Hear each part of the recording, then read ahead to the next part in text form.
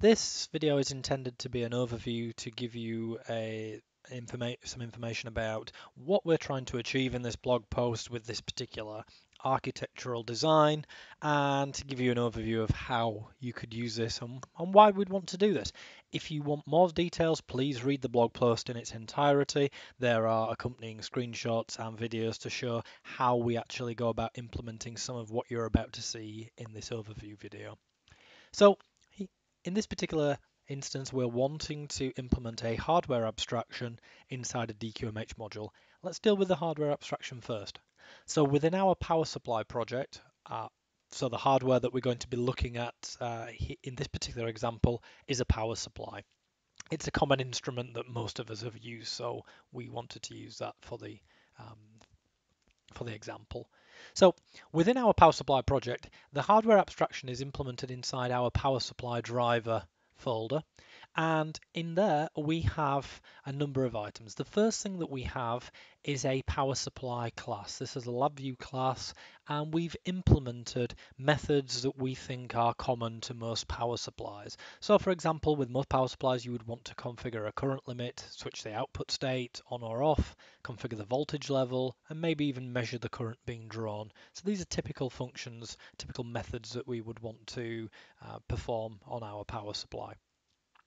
Now, this is a parent implementation, and it's what's often referred to as an abstract class, in that it's used to define the class structure, but it is not the intention that we would call this class at runtime. Indeed, these VIs contain no code, other than one thing we do like to do is to create an error ring. So we create an error ring inside of a wrapper VI. We call it implementation error. Let's have a look at that. So here we have a message saying override error abstract class called.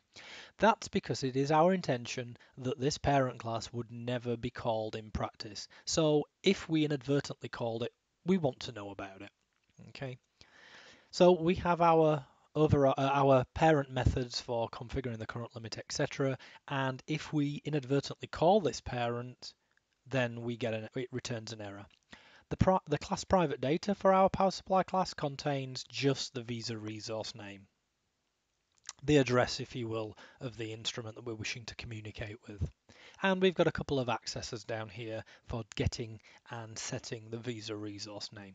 So that's our parent implementation, and we use that to define what our power supply is capable of doing. In addition to the parent, we've provided two overrides. Again, we've got a very similar structure with these virtual folders, and we've implemented methods which are likely to change from one power supply to another. What I mean by that is that both the Agilent and the TTI are likely to be able to configure the current limit. However, the specific commands that need to be sent to the power supply are likely to be different between them. So it's typical that we would have different implementations for the different instruments being used. Both of these classes inherit from the power supply class. That allows us to use a great feature in LabVIEW called dynamic dispatch, so we can write all of our code around the parent implementation and then at runtime call one of these child implementations. Let's have a look inside the Agilent class. Now, inside these VIs, all we've provided is a dialog box that shows the class and the method that was called. We've done this because, unfortunately, I don't have an Agilent or a TTI power supply to hand, and it's unlikely that you will. But we wanted you to be able to see the code and to see how we could call different implementations of power supply at runtime. So at the minute, we're just popping up dialog boxes. Here's where you could add code to control an actual instrument, should you wish to use this as a template.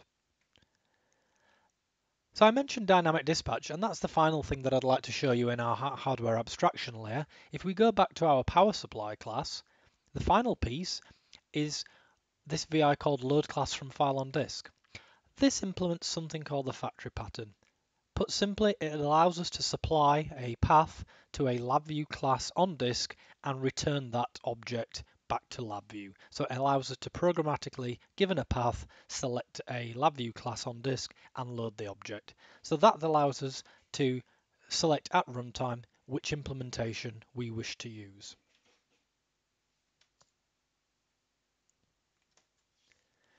So that's our factory pattern implementation and our hardware abstraction. The next part is to look at the DQMH module itself. So let's look inside power supply module. As you may know from previous blog posts, when creating a DQMH module, you not only create the module, but also an API tester so that you can test the public API of that module. Let's have a quick look at the API tester and then we'll see it running.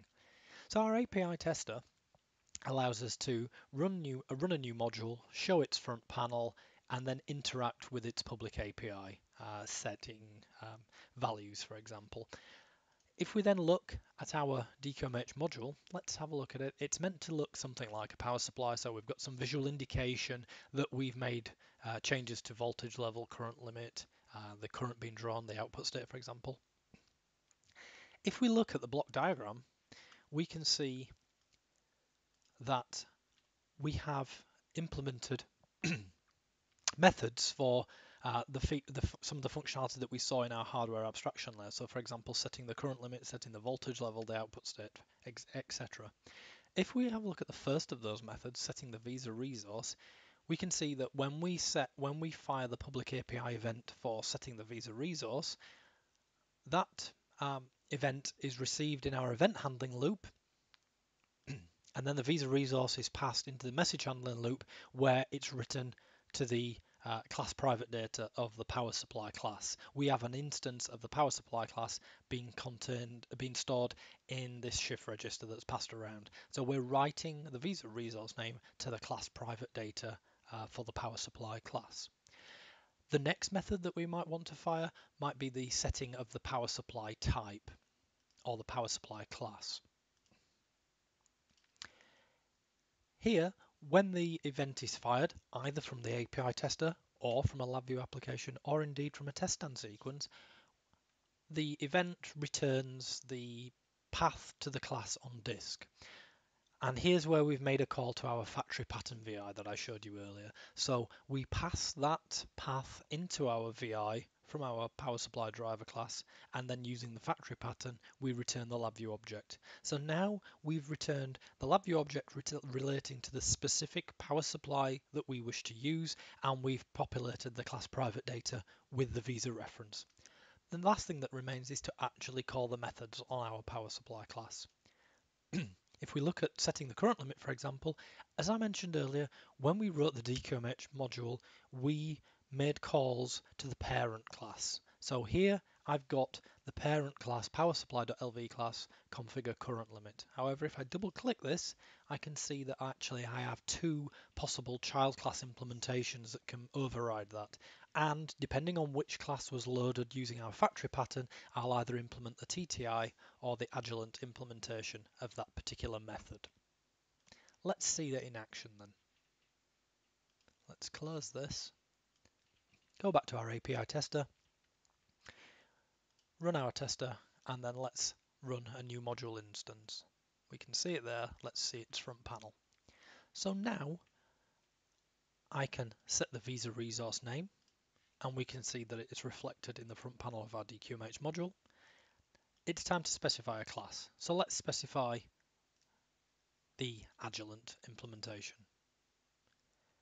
We can now interact and call them public methods. So in this instance, I want to change the current limit to 0.55, and we can see that I called the adjuvant implementation and I called the configure current limit method, and well, 0.56 was what I set, and there it is on the front panel. Let's go ahead and change the voltage level to 0.4. We can see that I called the configure voltage level method of the adjuvant class, and there's my voltage level set to 0.4. I could also turn the output on. Now, I mentioned about dynamic dispatch. Let's change the implementation that I want to use. Let's go back to using the TTI. Now, when I make a change, you can see we've called the TTI 330LP implementation, but called the same method within that class. So I mentioned we can use both the API tester to interact with our DQMH module, but we can also use a LabVIEW application. So here we've got a very brief LabVIEW application that simply makes calls on the public API methods of our DQMH module. So we can see here we've got the parent implementations being called, and we're calling the set power supply class, the setting of the current, but we know that at runtime we're actually going to call different child implementations. So let's go ahead and select the Agilent implementation and run that, and we can see that the Agilent implementation was called. And then just to show that that still works with the TTI, we call the TTI methods just by calling the public API methods of our DQMH module.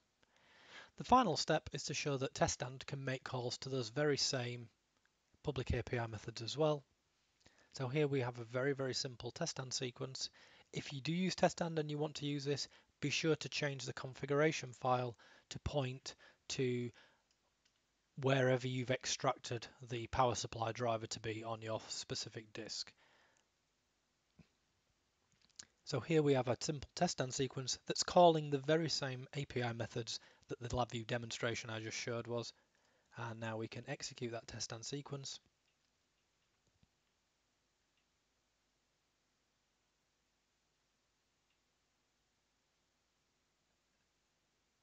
And we can see, in this case, it's calling the Agilent implementation.